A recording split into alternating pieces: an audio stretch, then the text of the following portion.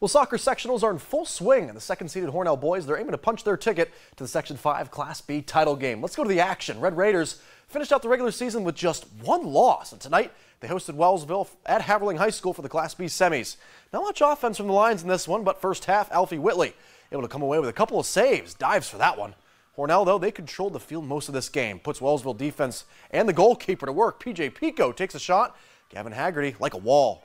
We remain scoreless. Then just before the half, Wyatt Evingham getting shots in all night, makes the left-footed kick, but Haggerty pushes it away. Now we go to the second half. Evingham with another big boot, but Haggerty right there to hit the ball down. So the Red Raiders finally break through. 2 minutes to go in regulation. Cody Cardamone sets it up. Gabriel Rassify in the right place at the right time, chips it in for the goal.